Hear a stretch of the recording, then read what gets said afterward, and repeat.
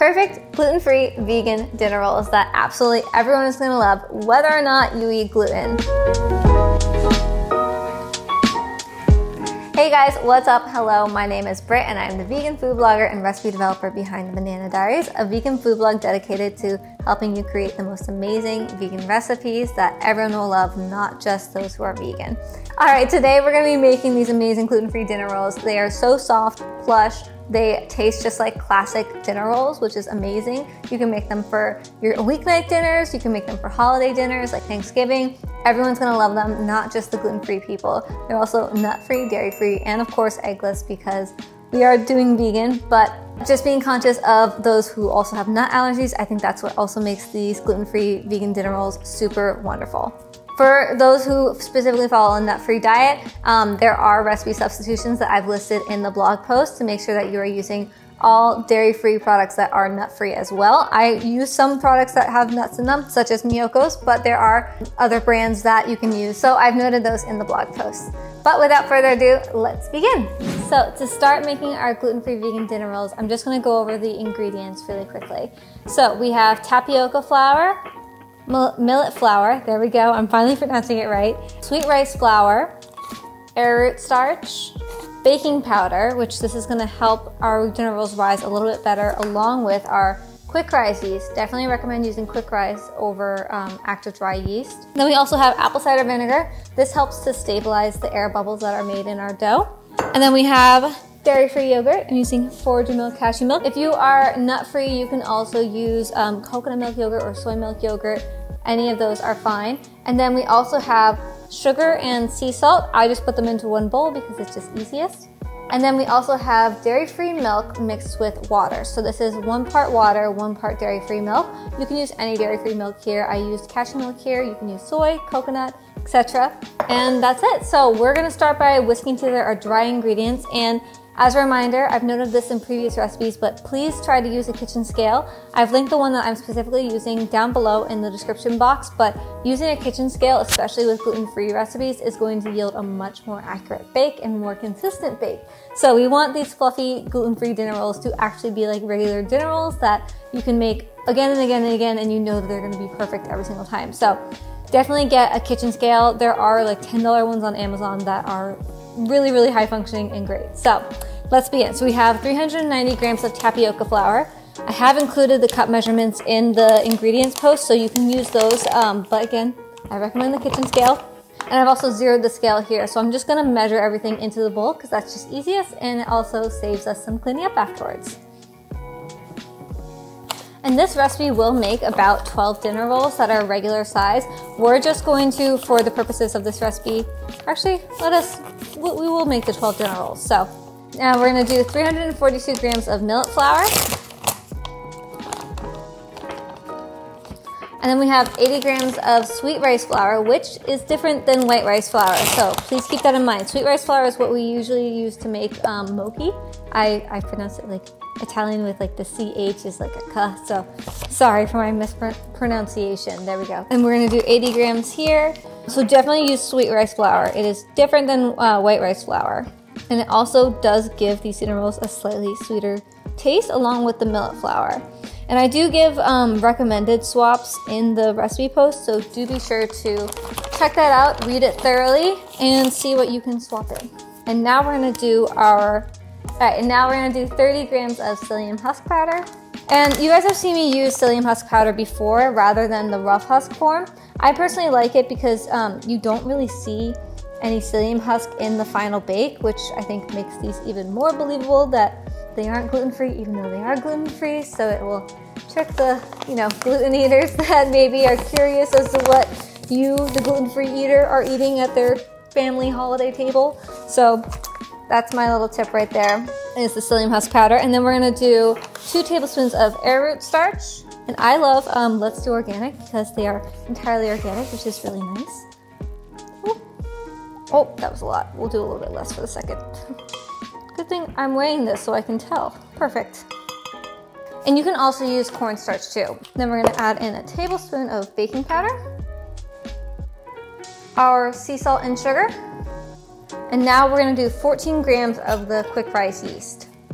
So Little pro tip, I think it saves you money if you buy the jar of quick rise yeast, and if you like to make gluten-free breads a lot, instead of buying all the plastic and then, you know, those packets you just have to toss continually. This is great. Okay, now we're gonna give this a good whisk. And you really wanna make sure that everything is mixed together on the bottom as well. Okay, and now it is time to make the rest of our dough. So I'm gonna set our kitchen scale aside and get this hooked up to our stand mixer.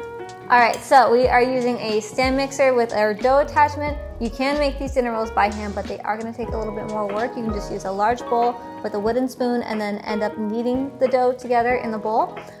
Or you can just use a stand mixer, which I think is really easy and super fast too. So we are gonna start by adding in our apple cider vinegar. So just 2 tablespoons of this. And then we have our dairy-free milk mixture. And this is slightly warm, that's gonna help activate our quick rise yeast. Okay, and then we have our dairy-free yogurt. Ooh. And now we mix.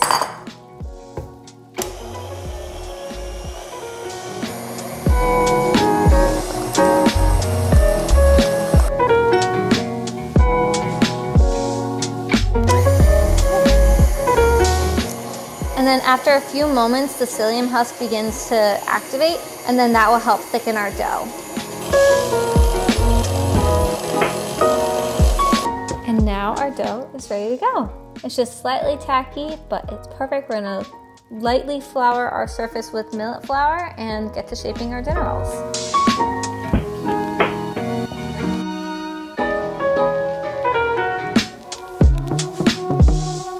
So now I'm just gonna lightly knead the dough and get it into a smoother ball. And just flouring the surface will help us easily shape our dinner rolls. So now that we have our smooth ball, I'm going to divide it into 12 dinner rolls. So I'm just going to slice right in half and then divide the halves into 6. And you can also weigh out your dinner rolls too if you want to be more accurate. I'm just gonna take each quarter and then just divide it into 3.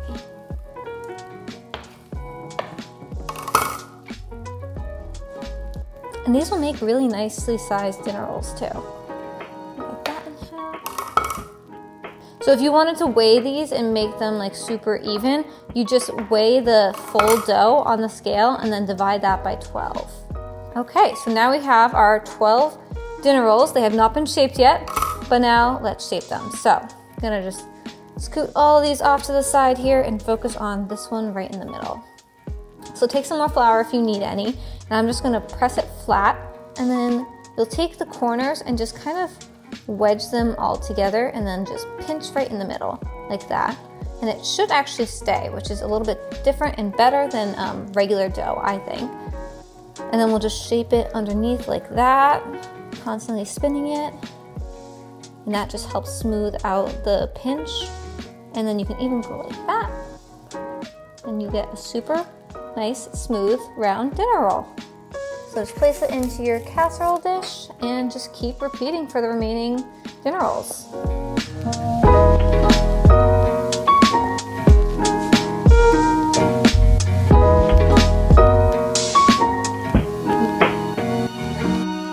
Okay, so our dinner rolls are all shaped. I'm just going to cover them with a clean dish towel, and we're gonna let them rise for about 30 to 40 minutes until they've kind of doubled in size. They will almost be completely touching together. They're still gonna maintain their shape, which is really awesome, even though that they're gluten-free.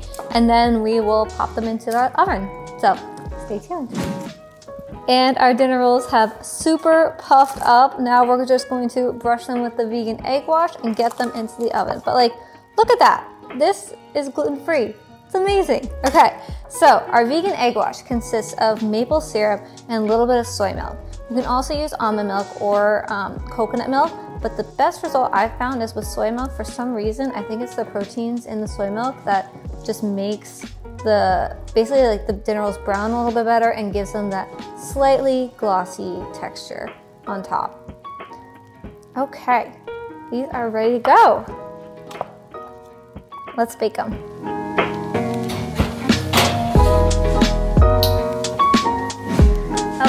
our dinner rolls are just out of the oven. They are perfect. And now I just have a little bit of vegan butter that I'm gonna brush on top.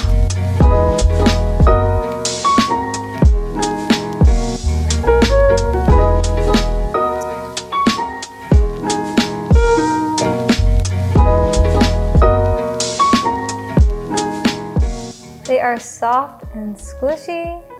They're just lovely. Wow, it looks and feels like bread.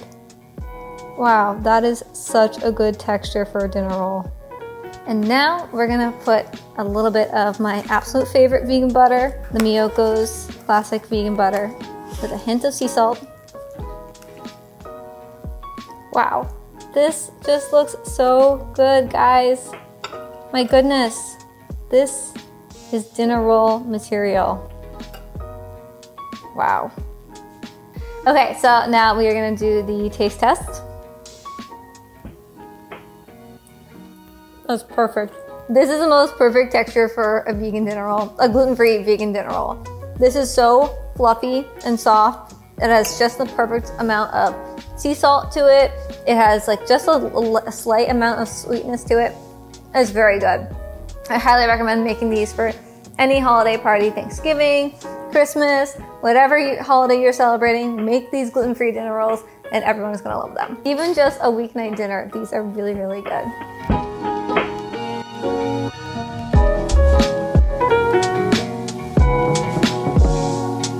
All right, if you love this recipe, be sure to go click the link down below. That's where you're gonna grab the full recipe, and be sure to leave a rating and review on the blog if you try them.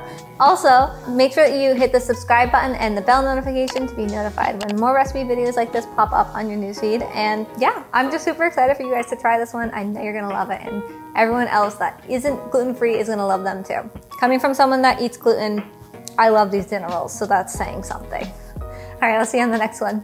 Bye.